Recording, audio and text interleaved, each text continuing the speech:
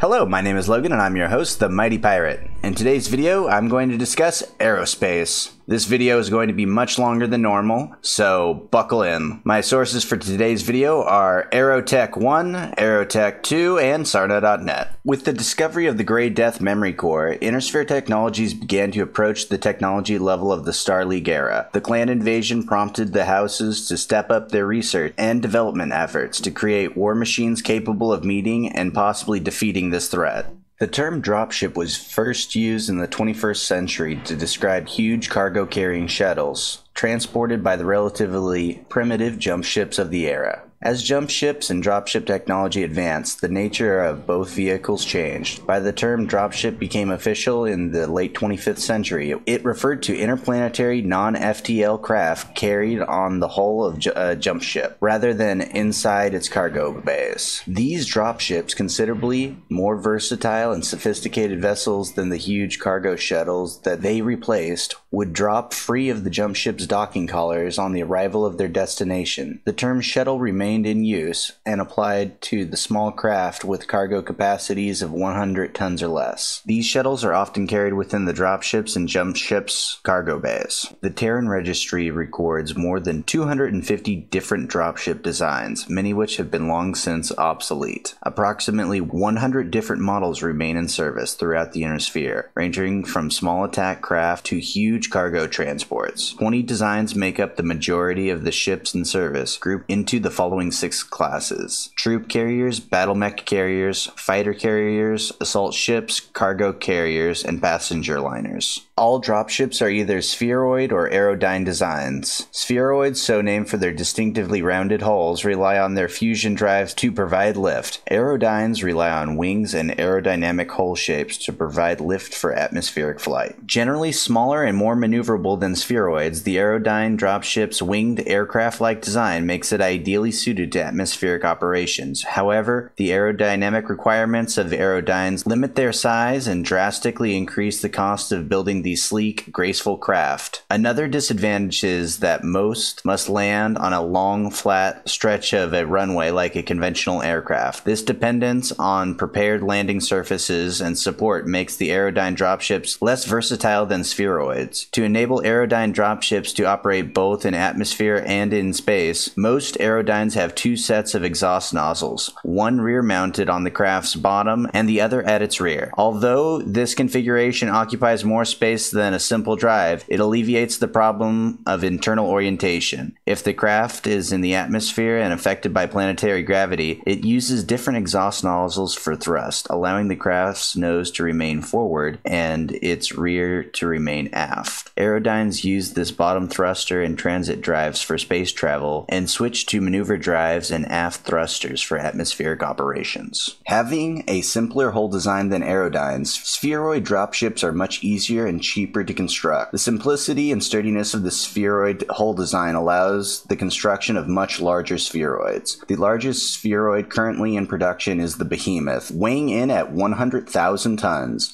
whereas the largest aerodyne only weighs in at 10,000 tons. Spheroids have a one-drive system used for both space travel and atmospheric maneuvering. The positioning of the drive at the ship's bottom, as well as the shape of the hull, allows spheroids to take off, hover, and land vertically. This capability gives the spheroid dropship enormous versatility, but it also makes it extremely vulnerable. Because the drive thrust provides direct lift in the atmosphere, steering is accomplished through a complex system of control thrusters mounted on the ship's hull. Any damage to these thrusters can severely impair the craft's handling. However, its ability to land in almost any type of terrain makes the spheroid dropship extremely popular with the military. The largest mech transport, the Overlord dropship, can deposit a battalion of battle mechs directly onto a battlefield under almost any condition. Jump ships are the backbone of interstellar travel. These slender, needle-like craft were first developed in the 22nd century. Jump ships fall into 2 categories. First and most numerous is the transport jump ship, such as the merchant and invader class vessels. Civilian and military organizations use transport jump ships to convey dropships between destinations in the stars. The second category, combat jump ships, also known as warships. Most of these were wiped out during the first two succession wars. Only since the recent rediscovery of the Helm Memory Core by the Grey Death Legion has humankind rediscovered enough technology to build warships. And the pressures of the clan invasions have encouraged more than a few successor states to speed up their warship development and productions. Though the basic design of a warship matches that of a jump ship, the larger warship has an additional maneuver drive, stronger armor, and a more powerful weapons array. In order to accommodate the additional hardware, these combat jump ships use a compact but more expensive version of the KF drive. Because the KF drive in a warship must move a greater volume, it and most other components are larger than their equivalents on board a transport jump ship. Like its transport counterpart, the warship was built around a KF drive. Warship design surrounds the vulnerable drive core with various decks for personnel and equipment, shielding the hull with massive layers of armor. This bulk enables the vessel to resist enormous amounts of damage. The vast maneuver drives allow the warship to act like a slower version of a dropship, giving it maneuverability superior to that of a standard jump ship capable of 1 or 2 Gs of acceleration. A warship can travel within a solar system like a dropship. Such interplanetary flight takes huge amounts of fuel. Most warships consume about 40 tons of fuel per burn day. However, the mere presence of one of these such juggernauts makes most forces think twice about attacking a jump ship or a dropship fleet. The smaller relative mass of the compact KF drive in relation to the overall vessels provides vast spaces on the warship in which to fit large weapons weighing thousands of tons. Long range and deadly, these powerful weapons can inflict inordinate amounts of damage on the enemy vessel. However, their large size makes it difficult to aim quickly and accurately. So, warships tend to use their weapons to engage large, slow-moving targets such as dropships and other warships. The warship's ability to accelerate enables it to produce ship-wide artificial gravity, removing the need for a grav deck. Warship decks are arranged so that the nose of the craft is up and the engine section is down. Many larger warships continue to carry 2 or 3 grav decks for use while in orbit or while waiting at a jump point, when the vessel is not accelerating and therefore has no gravity. Like dropships, warships fall into categories determined by their role. Corvettes are the smallest warships, lightly armored and relatively swift. These craft usually mass less than 500,000 tons. Designed for extended operations, they most often see action as raiders or convoy escorts. The next largest ship class is the destroyer, occupying a similar niche but far more heavily armed. In addition to raiding and escort duty, destroyers often guard orbital installations. Most destroyers mass between 500,000 tons and 700,000 tons. Following the destroyer is the frigate. Frigates rarely mass under 700,000 tons and serve as both picket vessels and escorts. Usually equipped with top-notch sensors, frigates often stay on the outskirts of the fleet to act as sentries, providing additional defense in the fleet's core. Unlike smaller ship classes, frigates also operate as transports, allowing dropships to dock at their hardpoints. Cruisers constitute a diverse class of ships, and many aerospace historians would further subdivide them into additional categories of light cruisers, heavy cruisers, and battle cruisers. Cruisers serve as escorts, raiders, or picket vessels, offering speed comparable to frigates or destroyers, but with superior armor, protection, and firepower. Most cruisers can operate away from support facilities for extended periods, making them ideal as raiding vessels. Heavy cruisers carry more armaments than light cruisers, often at the expense of speed. The clans tend to use heavy cruisers as command vessels. Battle cruisers bristle with weapons and heavy armor, but their large engines provide enough power to give them great speed for their size. These swift behemoths often provide the knockout punch of a fleet.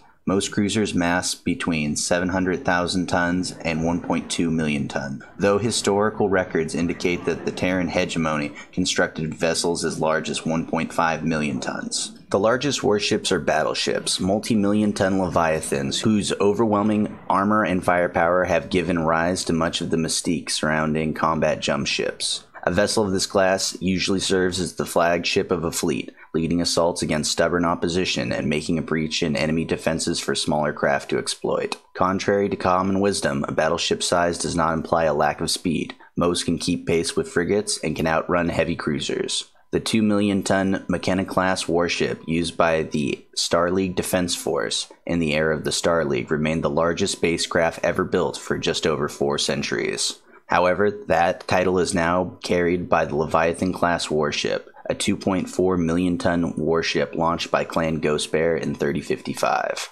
Aerospace fighters make up the bulk of Clan and Inner Sphere fleets. Massing less than 100 tons, these swift-moving craft operate in space and atmosphere with equal ease. These fusion-powered vehicles use a drive system similar to a dropship's. Clusters of small chemical thrusters enable the fighter to maneuver in a vacuum. A fighter's large engine gives it a considerable advantage in speed and maneuverability over dropships and jump ships. They move too quickly for most large ships to target them. Many fighters can generate 3 to 4 Gs of thrust, and some can produce up to a mind-numbing 11 Gs. However, the pump systems used by most fighters to provide fuel does not allow them to maintain these high accelerations for long periods. The aerospace fighter's small size also restricts the amount of weapons and armor it can carry. All aerospace design reflects the necessary trade-off between firepower, protection, and speed. Despite the many limitations, fighters are relatively inexpensive to build and maintain. When used in mass fleets, they pose a devastating threat to even the largest, most well-protected spacefaring vessel.